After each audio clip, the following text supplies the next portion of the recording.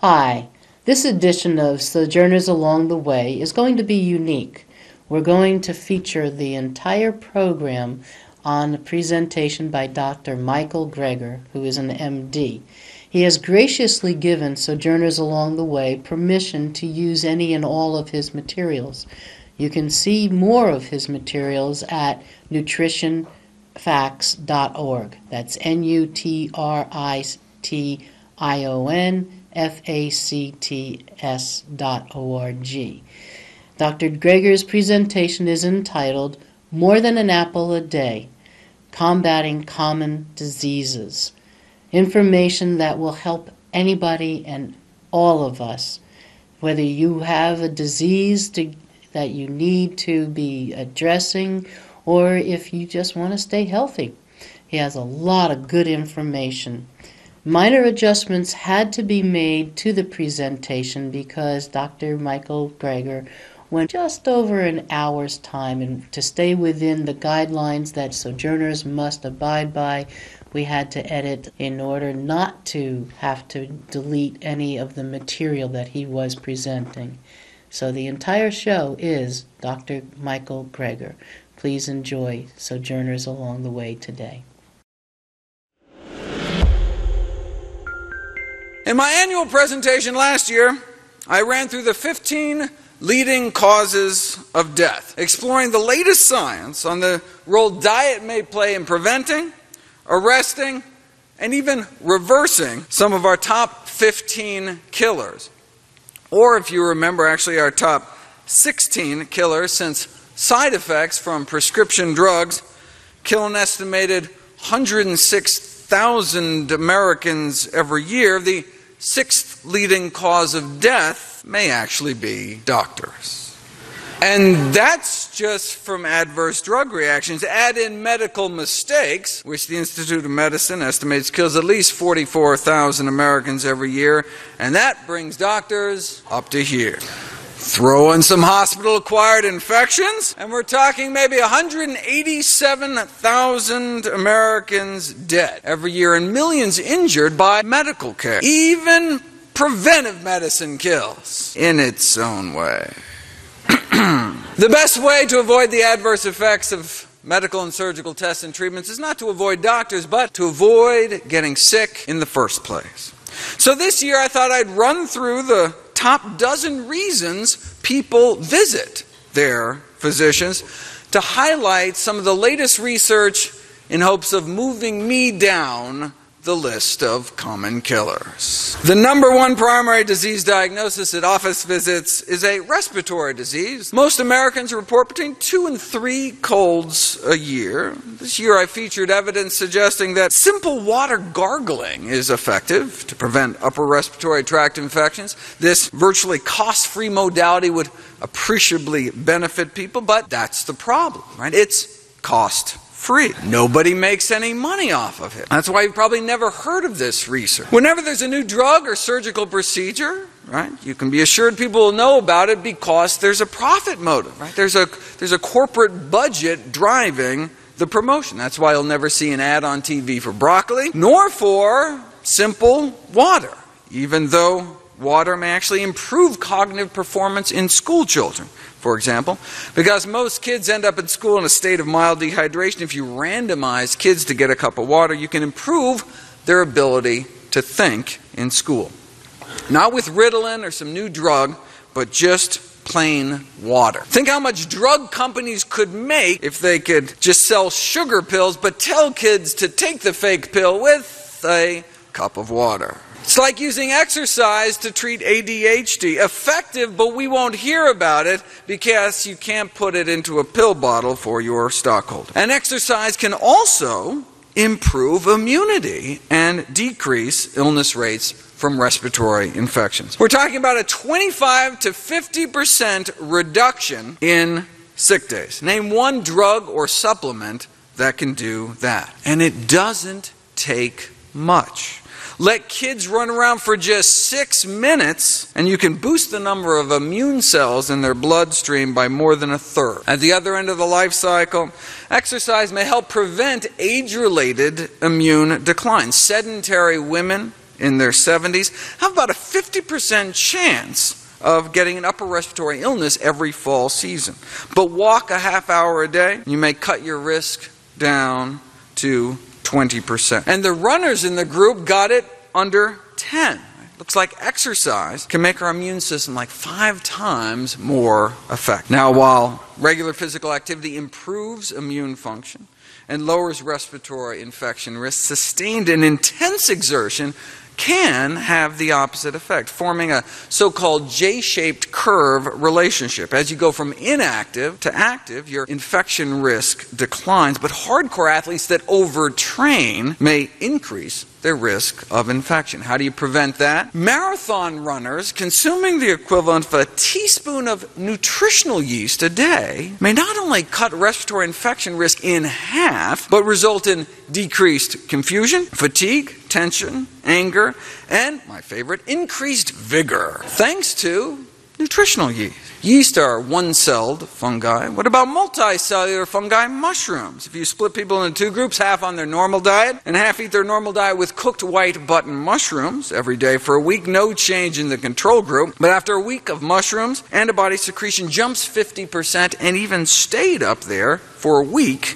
after they stop. Lots more detail in the video. I just want to touch on some of these areas. Mushrooms technically aren't in the plant kingdom, so in theory the healthiest diet may not just be a plant-based diet, but a plant and fungus-based diet, though that sounds even less appetizing, I'm afraid. But who wouldn't want 50% more antibodies? Well, millions suffer from autoimmune diseases whose immune systems may be a bit too active already, so might eating healthy make things worse by boosting their immune function further? No. Those who eat healthy appear protected from autoimmune diseases given the extraordinary rarity of most autoimmune diseases among those following a traditional plant-based diet. For example, before they westernized their diet, not a single case of multiple sclerosis was diagnosed among 15 million people. What about treating autoimmune diseases with a plant-based diet? Well, even a semi-vegetarian diet was found to successfully treat Crohn's disease better than any other intervention. The best result in relapse prevention. Crohn's is an autoimmune disease, right? So what about treating MS with diet? The most frequently prescribed drug for multiple sclerosis is beta interferon, which can make you feel lousy, costs $30,000 a year, but may be worthwhile if it actually works. We learned last year that it does not seem to prevent or delay long-term disability. And so that leaves chemo drugs like mitoxantrone that causes irreversible heart damage in 1 out of every 8 people who go on the drug, and treatment-related acute leukemia. It causes leukemia in nearly 1% of the people who take it. MS is no walk in the park. If only there was some simple, safe, cheap, side effect-free solution that also just so happened to be the most effective treatment for MS ever described. Dr. Roy Swing, who he lost at age 99, distinguished neurologist, over 170 scientific papers published. He found that in all probability MS is caused largely by the consumption of saturated animal fat. Now, he thought it was the sludging of the blood caused by even a single meal high in saturated fat that may clog some of the little capillaries that feed our nerves. But now we know that animal fats have all sorts of adverse effects, such as inflammation. So who knows what the actual mechanism may be? Regardless, the results Dr. Swank published remain the most effective treatment of multiple sclerosis ever published in the peer-reviewed medical literature. In patients with early-stage MS, 95% were without progression of the disease 34 years later after adopting his low-saturated fat dietary program. To date, no medication or invasive procedure has ever even come close to demonstrating such success. Doesn't cost $30,000, doesn't give you leukemia, and works better. Neurological problems are second on the list, but tend to be more common conditions like headaches. Feel free to check out my videos on treating migraine headaches, for example, by rubbing lavender essential oil on the upper lip and hot sauce in the nose for cluster headaches. Believe me, it's better than having cluster headaches. I've talked about both preventing and treating Parkinson's with a plant-based diet, since it's one of our leading killers. But the most common movement disorder isn't Parkinson's. It's what's called essential tremor, affecting 1 in 25 adults over 40, up to 1 in 5 of those in their 90s, making it one of the most common neurological diseases. In addition to the potentially debilitating hand tremor, there can be other neuropsychiatric manifestations such as difficulty walking, as well as various levels of cognitive impairment. What causes it? Well, there's a group of neurotoxins that produce tremor called beta-carboline alkaloids. Harmane is one of the most potent of these tremor-producing neurotoxins. You expose people to these chemicals, they develop a tremor, you take it away, the tremor disappears. Well, what if you're exposed long term? Well, this recent study found that those with essential tremor have much higher levels of this toxin in their bloodstreams compared to those without the tremor. How'd they get exposed to it? Primarily through meat. Beef, chicken and pork, and fish, actually. So if this potent tremor-producing neurotoxin is concentrated in cooked muscle foods, is meat consumption associated with higher risk of essential tremor? Men who ate the most meat in this study had 21 times the odds of essential tremor. Just to put that in context, you go back to the original studies on smoking and lung cancer, smoking was only linked to at most 14 times the odds, not 21. It's like a 2,000% increase in odds for this disabling brain disease. Next on the list is circulatory diseases, the #1 killer of men and women. Among populations who ate plant-based diets, MS was almost non-existent. What about heart disease? Last year, the International Journal of Epidemiology reprinted a landmark article from the 50s that started out with a shocking statement. In the African population of Uganda, coronary heart disease is almost non-existent. Our #1 cause of death? Almost non-existent? What were they eating? Plantains and sweet potatoes, other vegetables, corn, millet, pumpkins, tomatoes, and green leafy vegetables are taken by all. And their protein almost entirely from plant sources. And they had the cholesterol levels to prove it, similar to modern-day plant eaters. Maybe the Africans were just dying early from other diseases, so never lived long enough to have a heart attack? No. Here's age-matched heart attack rates in Uganda versus St. Louis. Out of 632 autopsies in Uganda, 1 myocardial infarction. Out of 632 Missourians, same age and gender distribution, 136 myocardial infarctions.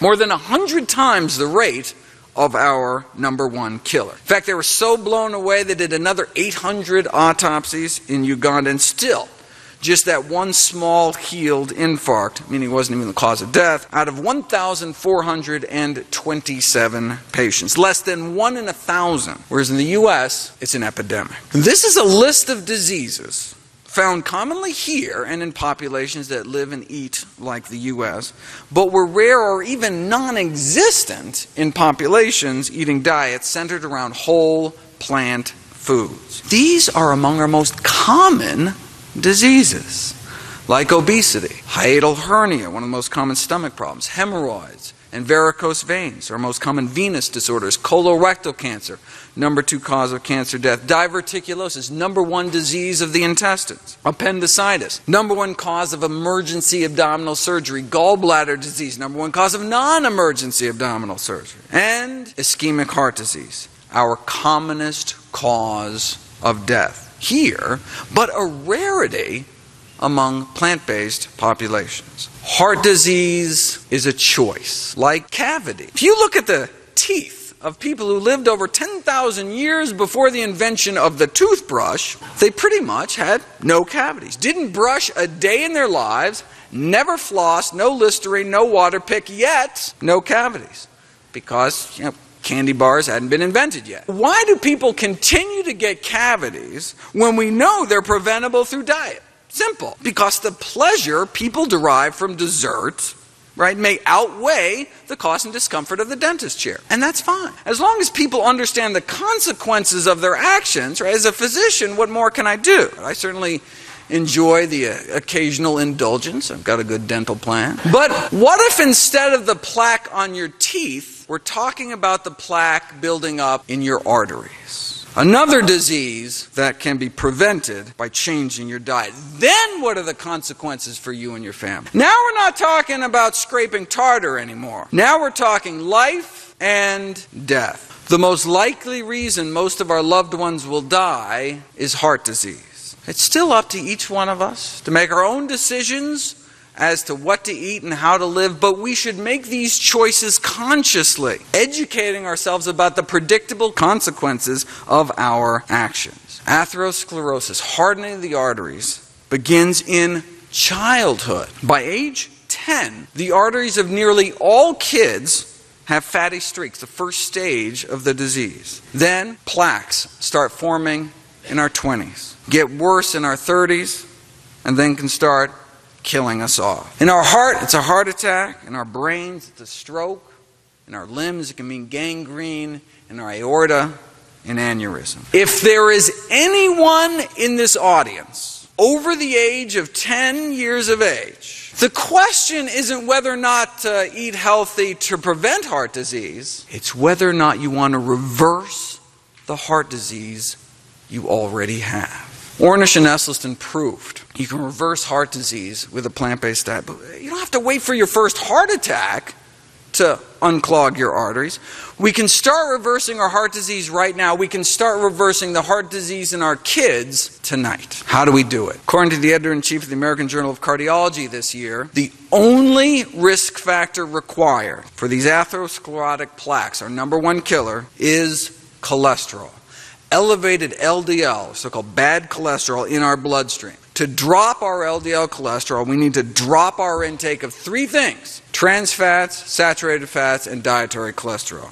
Trans fats increase our risk of heart disease, sudden death, diabetes, basically only found one place in nature, and that's animal fats. The food industry, however, found a way to synthetically create these toxic fats by hardening vegetable oil in a process called hydrogenation, which rearranges their atoms to make them act more like animal fats. Currently, nearly half of America's trans fat intake comes from animal products. According to the USDA, cheese, milk, yogurt, burgers, chicken fat, turkey meat, bologna, hot dogs contain up to between 1 to 5% trans fats naturally. They also found small amounts of trans fats in non-hydrogenated vegetable oils due to the refining process. Now, is getting a few percent trans fats a problem, though? The most prestigious scientific body in the United States, National Academies of Science, concluded that the only safe intake of trans fats is 0,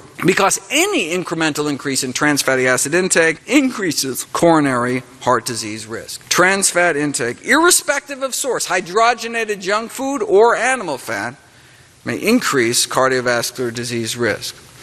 And because trans fats are unavoidable in ordinary non-vegan diets, getting down to 0 trans fats would require significant changes in the patterns of dietary intake for most Americans. One of the authors of the report, the director of Harvard's cardiovascular epidemiology program, famously explained why, despite this, they didn't recommend a plant-based diet. We can't tell people to stop eating all meat and all dairy products, he said. Well, we could tell people to become vegetarians, he added. If we were truly basing this only on science, we would, but it is a bit extreme. Wouldn't want scientists basing anything on science now, would we? Oh. Avoiding saturated fat means basically avoiding dairy, chicken, cake, and pork. And avoiding cholesterol means avoiding animal products in general, especially eggs. The American Egg Board is a promotional marketing board appointed by the U.S. government whose mission is to increase the demand for egg and egg products on behalf of U.S. egg producers. Now, but because the board is overseen by the federal government, if an egg corporation wants to dip into the $10 million they set aside every year for advertising, they're not allowed to break the law with those funds. Now, this leads to quite revealing exchanges between the egg corporations and the USDA on what the egg industry can and cannot say about eggs. Thanks to the Freedom of Information Act, I was able to get my hands on some of those emails. You want to see them? Of course, a lot of what I got looked like this. Please note a number of items about our Salmonella Crisis Support Module. Any questions? Or even better, entire sheets of paper that literally just said this. That was the whole sheet of paper. Our tax dollars hard at work. But check this out. This is some egg company trying to put out a brochure on healthy snacking for kids. But because of existing laws against false and misleading advertising, the head of the USDA's Poultry Research and Promotion Programs reminds them that you can't couch eggs or egg products as being healthy or nutritious. See, the words nutritious and healthy carry certain connotations. You know that food's actually good for you. But because eggs have the amount of cholesterol that they do, not to mention the saturated fat, the words healthy and nutritious are problematic when it comes to eggs. This is the USDA talking. Now, since you can't say eggs are a healthy start to the day, the USDA suggests a satisfying start. Can't call eggs a healthy ingredient, but you can call it a recognizable ingredient. Can't truthfully say eggs are good for you. By law, the egg industry needs to steer clear of words like healthy or nutritious. For food to be labeled healthy under FDA rules, it has to be low in saturated fat. Eggs fail that test, and less than 90 milligrams of cholesterol per serving. Even half an egg fails that. Not only is the industry barred from saying eggs are healthy, they can't even refer to eggs as safe. All references to safety must be removed. Remember, this is the USDA talk. Why? Because more than 100,000 Americans are salmonella poisoned by eggs every year. Instead of safe, you can call eggs fresh, the USDA marketing service suggests. But you can't call eggs safe. You cannot say eggs are safe to eat. You can't say they're safe. Can't even mention safety. Can't say they're healthy. All references to healthfulness must be deleted as well. Wait a second. Not only can eggs not be called healthy, they can't even be called safe? Says who? Says the United States Department of Agriculture. I love the Freedom of Information Act. Musculoskeletal and connective tissue disorders are next. You know, I always assumed cholesterol drugs were the leading class of drugs prescribed. It's actually painkillers, though, for conditions like fibromyalgia, a syndrome suffered by millions that can be dramatically improved with a variety of plant-based diets. In fact, producing some of the most impressive results to date. I've already covered both diabetes and depression as two of our leading causes of death last year. Pap smears for early detection of cervical cancer, common reason for a doctor's visit. Cervical cancer is now considered a sexually transmitted disease caused by a sexually transmitted virus called HPV. Most young women these days contract HPV, but most don't get cervical cancer because their immune systems are able to clear away the virus. 70% of women clear the infection within 1 year, and more than 90% within 2 years before the virus can cause cancer. Unless you're immunocompromised or something. Right? Well, if that's the case, maybe those with particularly strong immune systems might clear the virus even faster. That's what may be behind this study that found that women eating vegetarian appear to have significantly lower infection rates with HPV. One of many studies reporting lower risk of HPV infection among those eating plant-based diets. So, for example, if you take a bunch of women with cancer-causing strains of HPV infecting their cervix, right, and retest at 3 months and 9 months while analyzing their diets, what do you find? Higher levels of vegetable consumption may cut the risk of HPV persistence in half, doubling one's likelihood of clearing this cancer-causing infection. And higher levels just meant like 2 or more servings a day. This may help explain these important new findings this year. Vegan women have significantly lower rates of all female cancers combined, including cancer of the cervix. So even though it's a virus that's causing the cancer, a healthy diet may still reduce the risk. In the same way that fermented pickles, kimchi, and sauerkraut foster the growth of good bacteria by maintaining an acidic environment, so does the human vagina. The normal pH of one's vagina is that of tomato juice. Once it starts creeping up to that of coffee, though, an overgrowth of bad bacteria can take hold and cause bacterial vaginosis, which affects an astounding 29% of American women, making it the most frequent cause of vaginal complaints. It's commonly diagnosed with the so-called whiff test, where the doctor literally takes a whiff of the vaginal discharge, smelling for the characteristic fishy odor. Why is it so common? It's thought that high fat intake, particularly saturated fat, remember dairy, chicken, cake, and pork, may increase vaginal pH, thereby increasing the risk of bacterial vaginosis. So now that we know, the next step ahead includes sharing these findings with OBGYNs and general practitioners, as well as increasing the awareness of the general community as to the importance of optimal nutrition to prevent infections of the genital tract, reduce associated disease, and maintain reproductive health. What might saturated fat do to the reproductive health of men? A recent Harvard study found that increasing saturated fat intake just 5% was associated with a 38% lower sperm count. But why? I've talked about the role of these so-called xenoestrogens, these endocrine-disrupting chemicals, these pollutants that build up in animal fat. But male fertility is more than just about sperm count, the number of sperm, but how well the sperms work. More about that in my video, Male Fertility and Diet. When it comes to male reproductive health, though, this is what doctors hear about the most. Erectile dysfunction is present in up to 30 million men in the U.S. and approximately 100 million men worldwide. Wait a second.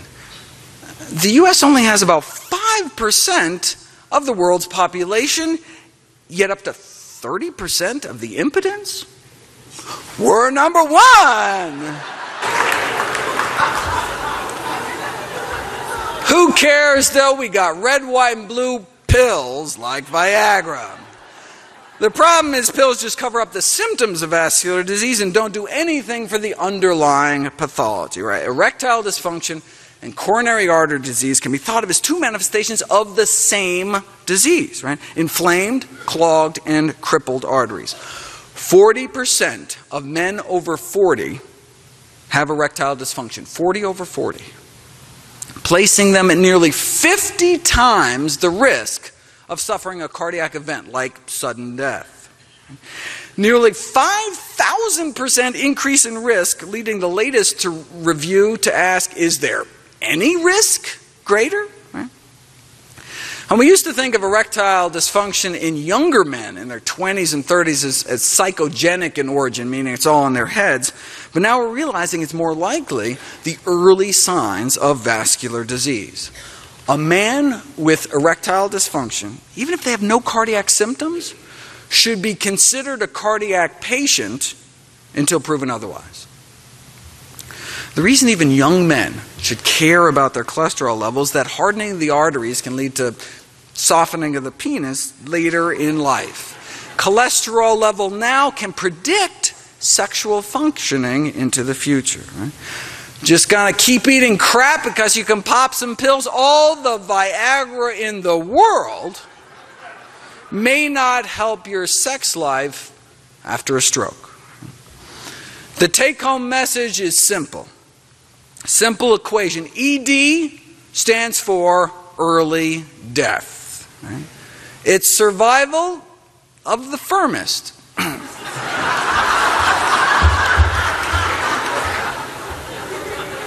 The enzyme that Viagra-like drugs muck with is primarily found in two places, actually, in the body: the erectile tissue of the penis and the retinas of the eyes. That's why the FDA encourages people to stop taking drugs like Viagra and call a doctor right away if you experience sudden loss of vision.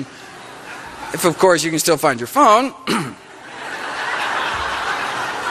Which brings up the next group of primary diagnoses: injury and poisoning, which includes adverse drug side effects. Next comes skin complaints. Any hope for cellulite? Well, check out the video, but basically researchers compared a meat-free, egg-free diet of mostly vegetables, grains, beans, fruits, and nuts to the conventional diabetic diet. And the veg group lost more weight, even though they were forced to eat the same number of calories, yet still lost more weight, lost more waist, got slimmer, lost more cholesterol, more sub-Q fat, and more abdominal fat, more belly fat. And it's the subcutaneous fat that makes up cellulite. And those with sensitive skin should give flax seeds a try. Next up is digestive issues. Though there is an International Prune Association keeping us all apprised of the latest prune news from around the world. In the U.S., the California Prune Board successfully pressured the FDA to change the name of prunes to dried plums, which evidently evokes more of a positive fresh fruit goodness image, in hopes of attracting their target audience, women. Of course, it might actually help if they included one or two of them on their board, but the name change was in hopes of de-emphasizing its connection with digestive regularity issues. Why sell yourself short, though? Randomized clinical trial prunes versus Metamucil. Nearly 60 million Americans suffer from chronic constipation.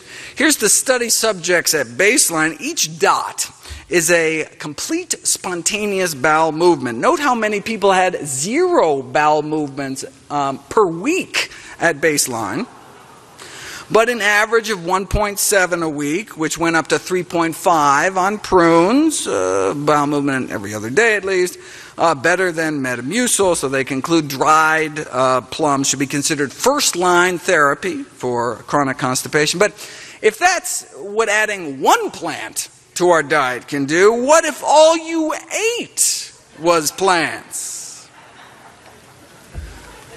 Off the charts.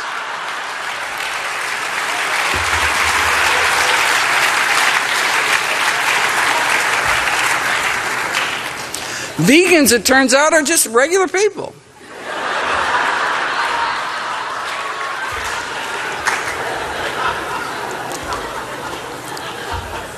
I also cover other digestive conditions such as irritable bowel, chronic indigestion, but what about cancer? 500,000 Americans are expected to die this year from cancer, equal to 5 jumbo jets crashing every day.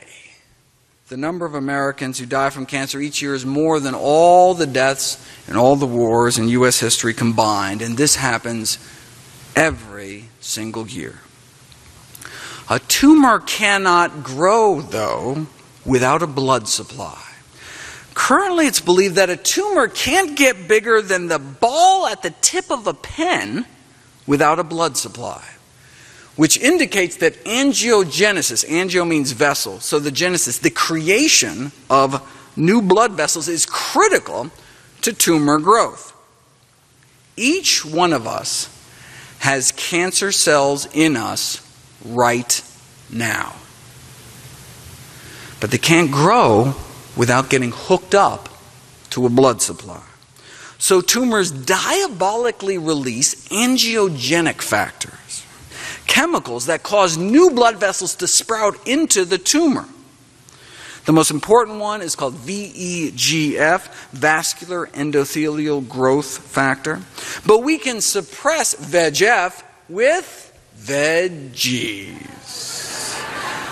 Many of the phytonutrients we know and love in tea and spices and fruit and berries and broccoli and beans can block cancer's stimulation of new blood vessels. Given the power of plants, one might speculate that the foundation of an anti-angiogenic approach to cancer might be a whole food, vegan diet. How else can we starve cancer? 40 years ago, a landmark paper was published showing that many human cancers have what's called absolute methionine dependency, meaning normal cells thrive without the amino acid methionine, but cancer cells need it or they die. What does cancer do with methionine? Well, tumors use methionine to generate gaseous sulfur-containing compounds that specially trained diagnostic dogs can actually pick up. There are mole-sniffing dogs that can pick out skin cancer. There are breath-sniffing dogs that can pick out people with lung cancer. Pee-sniffing dogs that can diagnose bladder cancer. And yes, you guessed it, fart-sniffing dogs for colorectal cancer. Doctors can now bring their lab to the lab. Huh? A whole new meaning to the term PET scan.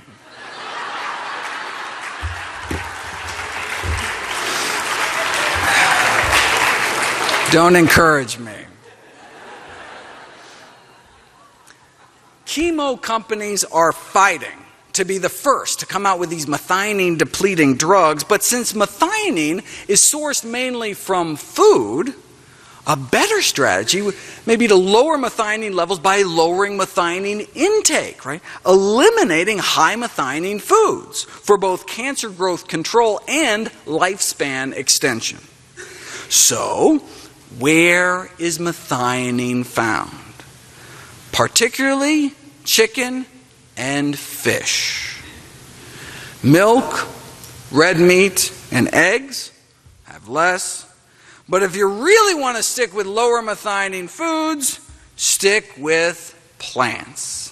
Fruits, nuts, veggies, grains, and beans. In other words, in humans, methionine restriction may be achieved through a predominantly vegan diet, making methionine restriction feasible as a life extension strategy. So do people who eat beans live longer? Legumes, beans, split peas, chickpeas, and lentils, may be the single most important dietary predictor of survival in older people around the globe. Whereas a bean-free diet may actually increase the risk of death. It is now 8 years since the famous Ornish study was published, suggesting that 12 months on a strictly plant-based diet could reverse the progression of prostate cancer. Wait a second, how are they able to get a group of older men to go vegan for a year? They home-delivered prepared meals to their door, figuring, men are just so lazy, they'll just eat whatever's put in front of them, right? But what about out, kind of in the real world, right?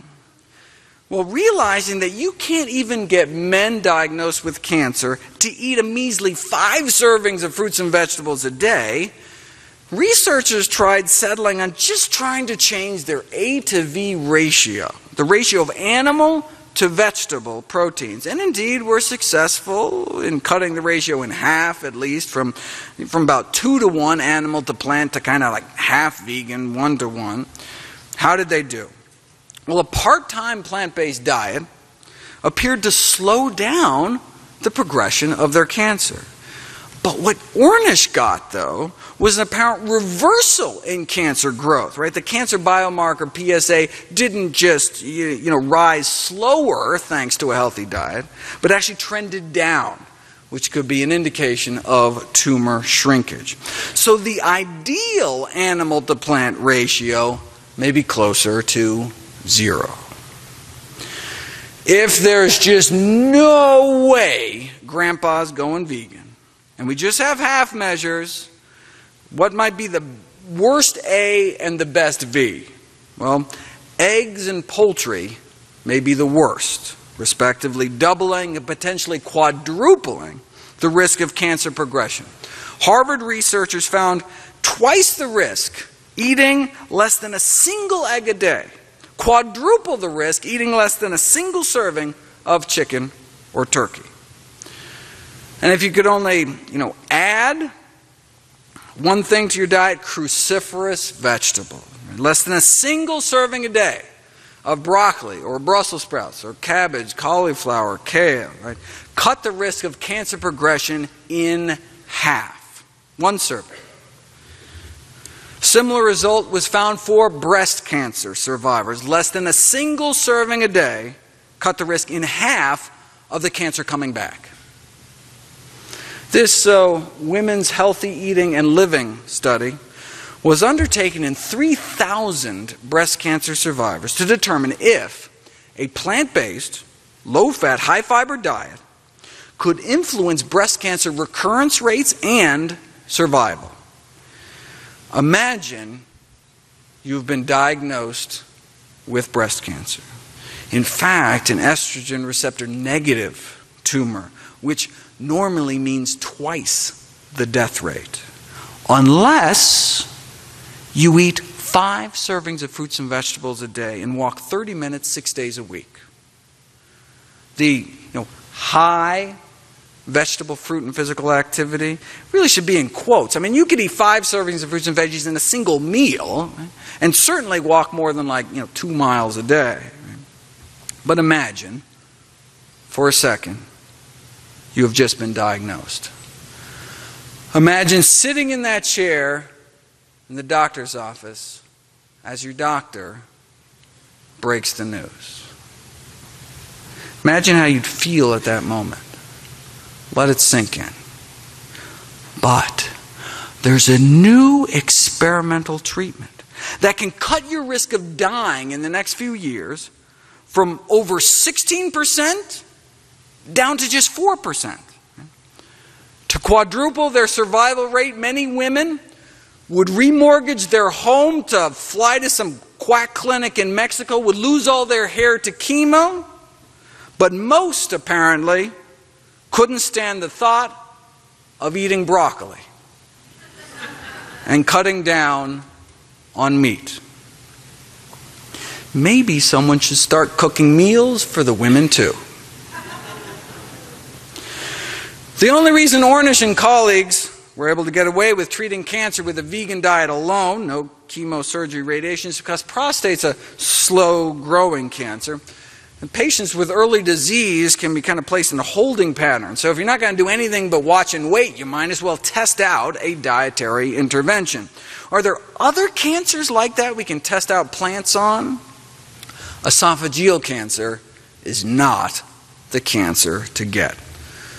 Most die within months of diagnosis, but the development of esophageal cancer is this multi-stage process. You start out with a normal esophagus, the tube that runs from your mouth down to your stomach. Starts out fine, then precancerous changes start to take place. Then localized cancer starts to grow, then eventually it spreads, and you die.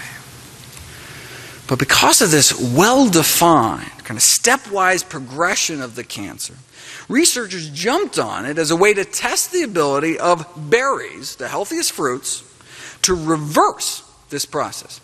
A randomized, phase 2 clinical trial of powdered strawberries.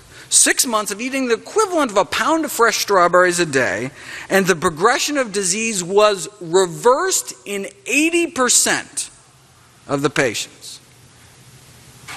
At the beginning of the study, none had a normal esophagus, but by the end of the study, most lesions either regressed from moderate to mild or disappeared completely. Right? From moderate to mild, or from mild to gone.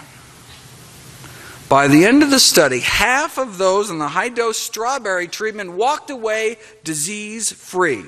52.7% cured. A drop in tumor markers before and after. All because of just strawberries. Right? Cellular proliferation before and after strawberry treatment. Same story with black raspberries and oral cancer. Right? Most patients' lesions improved, including complete clinical regression. Now you see it, now you don't. A turning back on of tumor suppressor genes. So even though it may have been something like tobacco that caused the cancer, right, diet can still affect progression. But this kind of treasure remains buried, no pun intended, because nobody profits. Nobody, that is, except the hundreds of thousands of people that die every year from these horrific cancers. And finally, infections. After the common cold, the most common infection is of the urinary tract. We've known for decades that it's bacteria creeping up from the rectum that cause bladder infections, but only recently did we figure out where this rectal reservoir of bladder-infecting E. coli was coming from: chicken. We now have proof of a direct link between farm animals, meat, and bladder infections. Solid evidence that urinary tract infections can be a zoonosis, bladder infections as an animal-to-human disease. The best way to prevent bladder infections is the same way you best prevent any infections, by not getting infected in the first place. Can't you just use a meat thermometer, cook the meat thoroughly? No, because of cross-contamination. We've known for decades that you give someone a frozen chicken to prepare and cook in their own kitchen, as they normally would, a multitude of antibiotic-resistant E. coli jumps from the chicken into the gut of the volunteer even before eating it. This jump happens after the bird is prepared, but before any meat was eaten. So not only did it not matter how well the chicken was cooked, it didn't even matter if you eat any, right? It's the bringing it into the home and handling it. Within days, the drug-resistant chicken bacteria had multiplied to the point of becoming a major part of the person's gut flora, right? They're like the chicken bacteria, like taking over. What if you're really careful in the kitchen, though? The effectiveness of hygiene procedures for prevention of cross-contamination from chicken carcasses in the domestic kitchen. They went into 6 homes, gave them each a chicken, asked them to cook it. After they were done cooking, there was bacteria from chicken feces, Campylobacter, Salmonella, both serious human pathogens, everywhere. On the cutting board, utensils, on their hands, on the fridge handle, cupboard, oven handle, doorknob. This was before they cleaned up. What about after cleaning? Still pathogenic fecal bacteria everywhere. And this was just, regular retail chicken bought at the supermarket. It's not like the researchers inoculated the chickens with bacteria. They just come pre-packaged from the store with pathogens. Obviously, people don't know what they're doing in the kitchen, so they took another group of people, gave them specific instructions. After you cook the chicken, you have to wash everything with hot water and detergent. Right? They were told specifically, wash the cutting board, right? Knobs on the sink, the faucet, the fridge, the doorknobs, everything, okay? And the researchers still found disease-causing fecal matter chicken bugs everywhere. Fine. The last group. This time they were going to insist that people bleach everything. The dishcloth immersed in bleach disinfectant, and then they spray the bleach on all these surfaces, right? Let the bleach disinfectant sit there for 5 minutes, all right. And they still found Campylobacter and Salmonella on some utensils, the dishcloths, the counter around the sink, and the cupboard. Right? Definitely better, but still, right? Unless our kitchen is like some biohazard lab, right? The only way to guarantee not leaving infection around your kitchen is to not bring it into your house in the first place. Now the good news is it's not like you eat chicken once and you're colonized for life. In this study, chicken bacteria only seemed to last about 10 days before your good bacteria could kind of muscle it out of the way. Right? The problem is, though, that most families eat chicken more than once every 10 days, so they'd be constantly reintroducing these pathogens into their systems. What if you already have a urinary tract infection, though? For example, can cranberry juice treat bladder infections? Find out in my video, can cranberry juice treat bladder infections? Of course, eating chicken can give you regular food poisoning too, and foodborne pathogens were ranked last year to figure out which was kind of the worst. Number one on their list was salmonella, the leading cause of food poisoning related hospitalization and the number one cause of food infection related death. Yet it remains legal to sell salmonella-contaminated chicken in the supermarket. It all goes back to a famous case in 1974 when the American Public Health Association sued the USDA, saying, wait a second, you can't put a stamp of approval on meat contaminated with our leading foodborne killer. What could the USDA possibly say in meat's defense? They pointed out that, look, there's salmonella infections linked to dairy and eggs too, so since there are numerous sources of contamination, it would be unjustified to single out the meat industry. It's like the tuna industry saying, yeah, no reason to put label levels of mercury on tuna cans because people could get exposed eating a thermometer too. Right? Okay. The D.C. Circuit Court of Appeals upheld the meat industry position, arguing you can allow potentially deadly salmonella in meat because, and I quote, American housewives normally are not ignorant or stupid, and their methods of preparing and cooking food does not ordinarily result in salmonella poisoning. That's like saying, minivans don't need seatbelts because, soccer moms don't ordinarily crash into things. To this day, it's legal to sell salmonella-contaminated meat. Anyways, there we have it. Top dozen reasons people seek medical care, mostly for diseases that could have been prevented. And then, look, rather than treating the underlying cause of the disease, typically doctors treat risk factors for a disease, such as giving a lifetime's worth of medications for, high blood pressure, blood sugar, cholesterol. Right?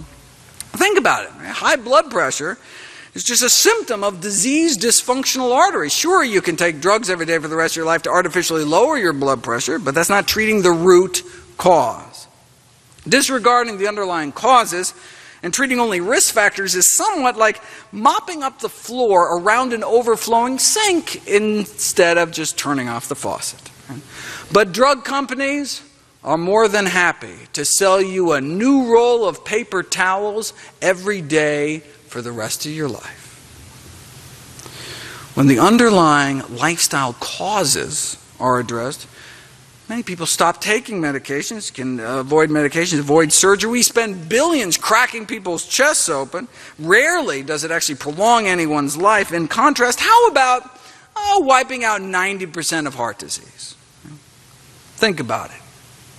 Heart disease accounts for more premature deaths than any other illness, almost completely preventable by changing diet and lifestyle. And those same changes can prevent or reverse many other chronic diseases as well. The same dietary changes, right?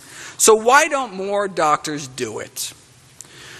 Well, one reason is doctors don't get paid for it. No one profits from lifestyle medicine, so it's not part of medical education or practice. Presently, physicians lack training and financial incentives, so they continue to do what they know how to do: prescribe medication, perform surgery.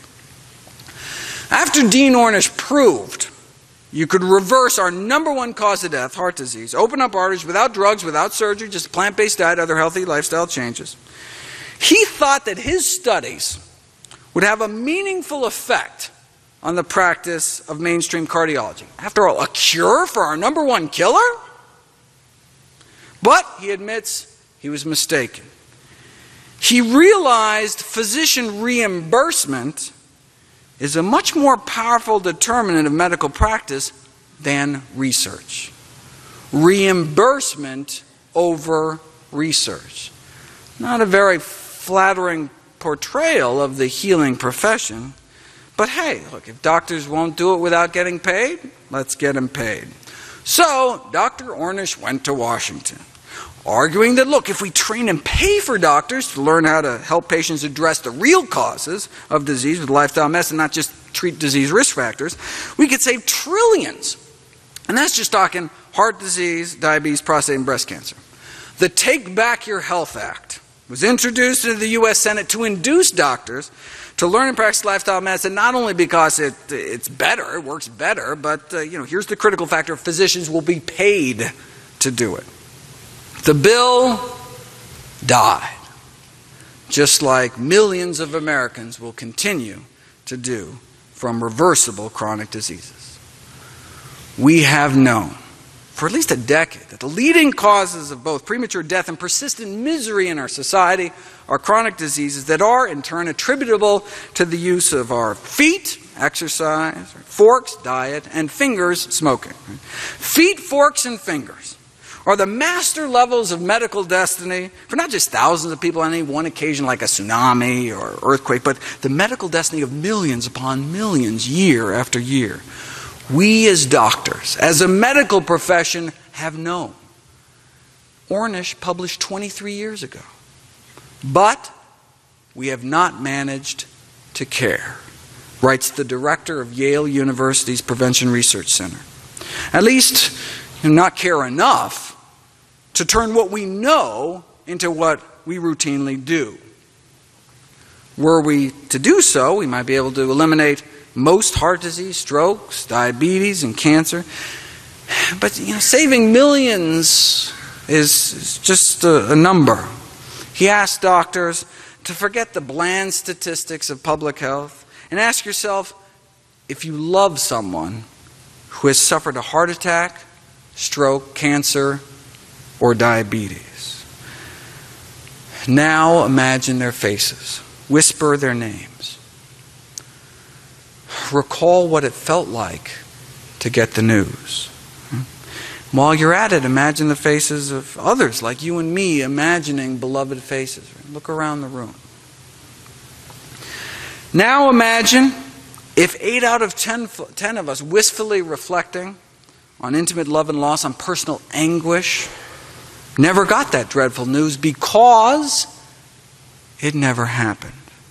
Mom did not get cancer. Dad did not have a heart attack. Grandpa didn't have a stroke. Sister, brother, aunt, and uncle did not lose a limb or kidney or eyes to diabetes. We are all intimately linked in a network of personal tragedy that need never have occurred, which leads to what he's asking doctors to do about it. Put a face on public health every chance you get. Right? When talking about heart disease and its prevention, or cancer, diabetes, ask your audience to see in their mind's eye the face of a loved one affected by that condition. Then imagine that loved one among the 80% who need never have succumbed if what we knew as doctors were what we do. Thank you.